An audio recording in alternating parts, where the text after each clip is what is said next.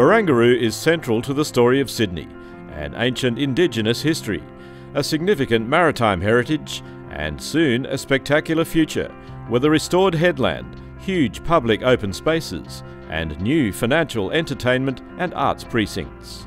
The site of Barangaroo has always symbolised Sydney's confidence and our city's embrace of the future. It's not the first time Barangaroo has led the way. Barangaroo was actually the home of some really great early innovation. 150 years ago, gasworks was created. It enabled us to light the streets of Sydney. From 1841, gas lamps lit up Sydney. Much of the gas was sourced from a gasworks on land now being transformed into Barangaroo. In these early times, our city had become the first outside Europe to have gas street lighting. Within just 2 years, Sydney had 165 gas lamps, and most of them were outside pubs, a measure designed to deter riotous hordes of villains. The gasworks operated for almost a century, until 1918, when the gas light network was being replaced by electricity. Even back then, Barangaroo was the home of cutting-edge technology. Gas was produced by burning coal, then piped to light the streets of Sydney. It was a momentous step forward for the colony. But like gasworks in hundreds of locations around the world, including dozens in New South Wales, the Millers Point facility left a legacy: contaminated soil. Gas lighting was exciting and modern at the time, but the environmental practices around producing gas and later shutting down the operations were not what we expect today. The good news is that because this was a common problem, the world now has decades of experience at safely cleaning up the coal tar residue left on these sites.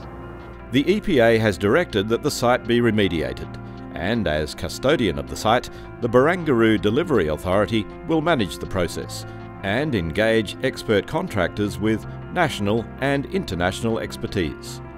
This work will be completed as a two-part process. Within the borders at Barangaroo, the authority will remediate the land using the conventional dig, treat and fill method. The affected soils will be removed, treated off-site and then disposed in landfill elsewhere. Walls will be sunk from ground level to the bedrock in order to both contain and isolate the soil and water. Then 1 or 2 large pressurised tents will cover the area to give workers all-weather protection and contain odours. The dig, treat and fill method is a proven safe, effective way of removing soil that's contaminated by coal tar. While the dig, treat and fill method would be possible underneath Hickson Road, it would lead to significant disruption to vehicle and pedestrian traffic over the course of several years. That would be possible, but a slow, meticulous process given the extent of underground electrical, gas and water infrastructure in that location. So, at Hickson Road, the authority has engaged international experts in a pilot project aimed at neutralising the contamination where it is, underneath the road. We have contractors with a proven track record at cleaning up these sites safely and with minimal inconvenience both in Australia and overseas. For the Hickson Road remediation, technicians will neutralise the contaminants to render them non-toxic. The process is called ISCO, In Situ Chemical Oxidation, a pilot project which will run for up to a year. The objective here is to keep disruption to a minimum.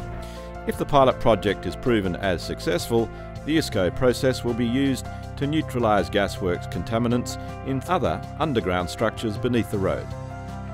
The alternative is to excavate the contamination and remove the material, which is entirely possible and is a process we are undertaking in other sections of the site. But underneath Hickson Road, this could cause larger disruptions to traffic, pedestrian access and public transport as we work carefully around the gas, water and power lines which lie beneath this road. We are piloting this process in an attempt to minimise those impacts. Barangaroo is one of the most exciting projects in urban renewal, and the Barangaroo Delivery Authority is addressing the challenges that inevitably confront such an ambitious project. Our mission is to make Barangaroo not only one of the world's great urban redevelopments, but one that is safe for the public and the environment now and in the future.